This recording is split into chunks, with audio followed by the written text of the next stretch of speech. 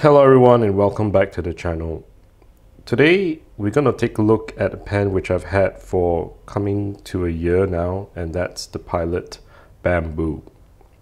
Not to be confused with the Pilot Vanishing Point Bamboo Edition, which came out I think last year.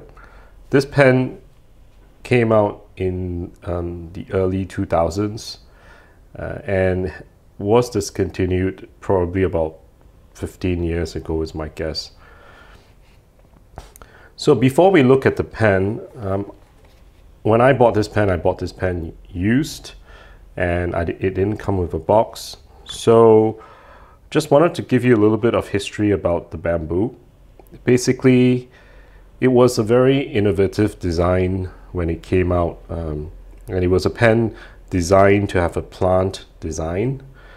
I'm not going to read out all this text, but basically the pen was designed by a French woman called Juliette Benamou. And basically the shape of the pen, it obviously looks like a piece of bamboo that has been sliced on both ends by probably a very sharp knife, maybe a samurai knife.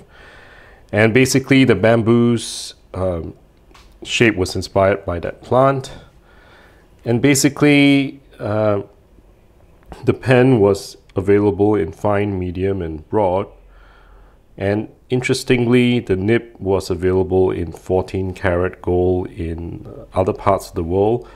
However, it was available only in France as an 18K nib.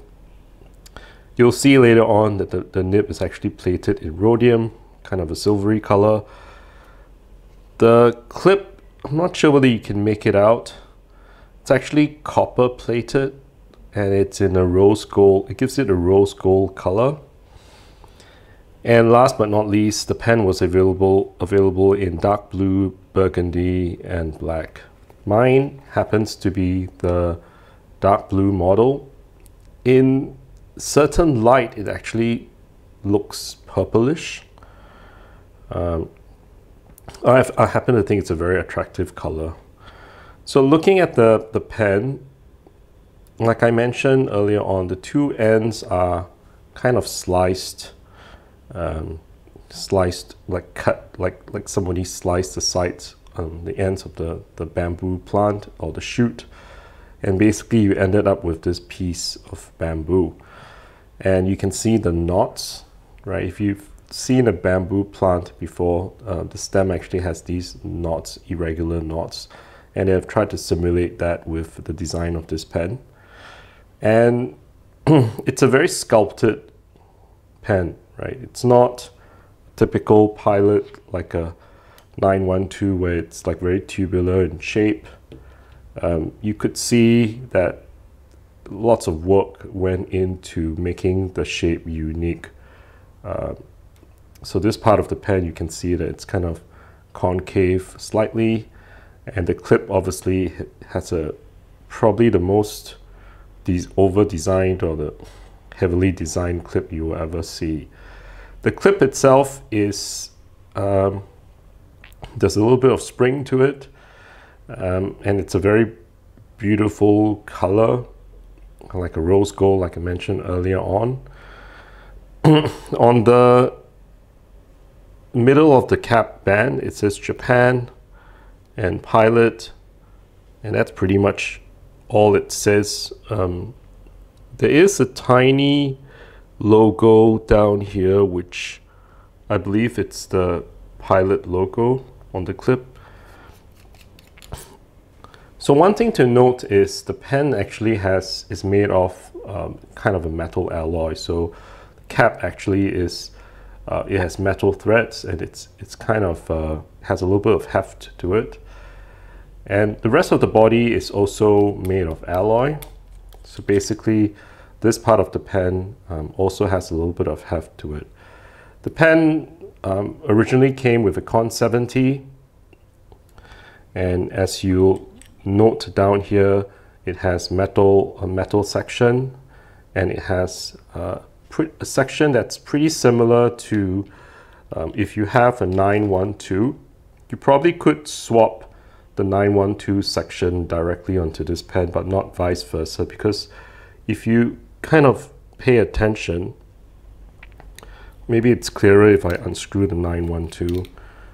The bamboo section is longer than the 912, so you can actually put the 912's section into the bamboo, but not vice versa, because this little extra length causes it not to fit.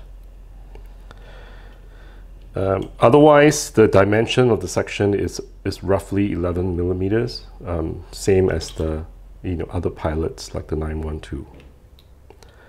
So looking at the balance of the pen, there is a kind of a nice balance. There is a little bit of weight to the pen because of the alloy construction, and balance wise it's very balanced, right at those knots which I showed you earlier on.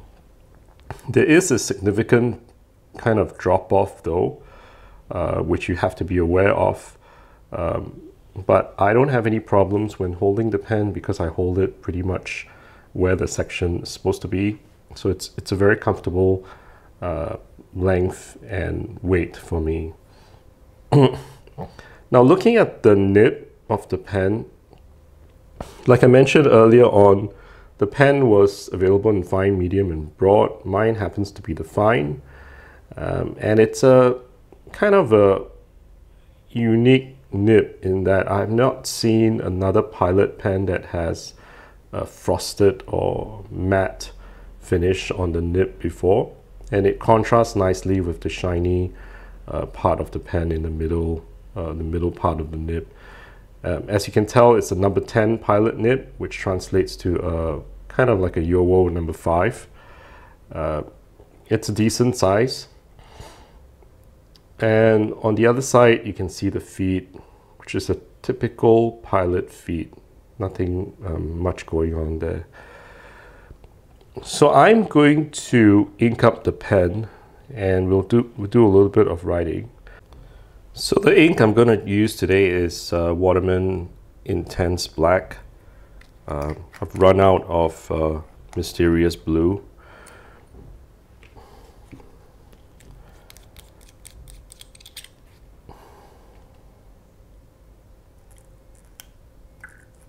And I'm not going to draw too much ink into the pen, just enough to kind of do the writing sample.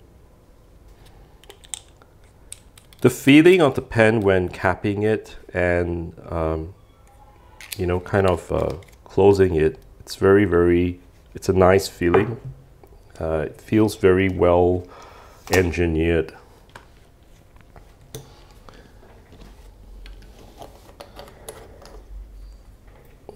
So I'm still using my trusty Hurlitz pad. Incidentally, the length of the pen from the tip of the nib all the way to the end is about 13 centimeters.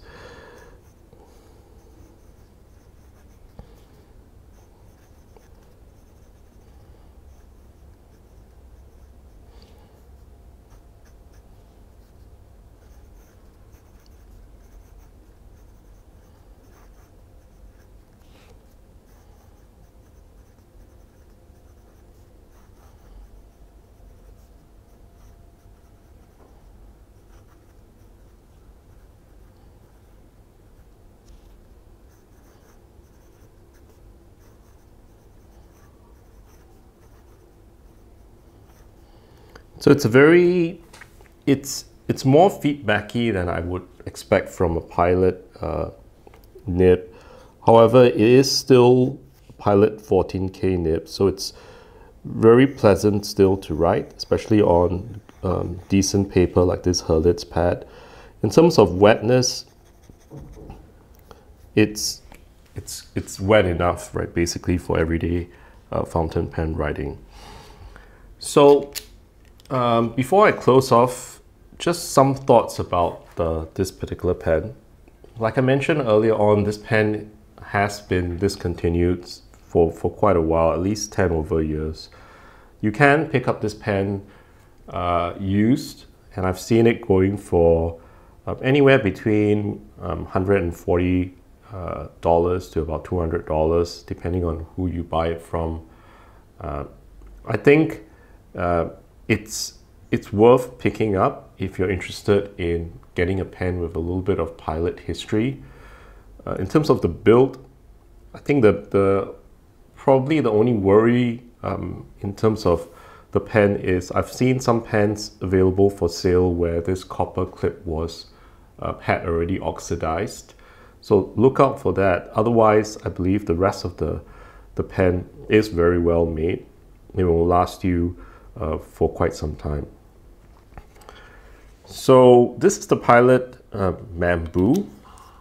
Since I have the 912 on the table, I just want to show you very quickly the size of the Bamboo versus maybe another Pilot pen that you probably have in your collection.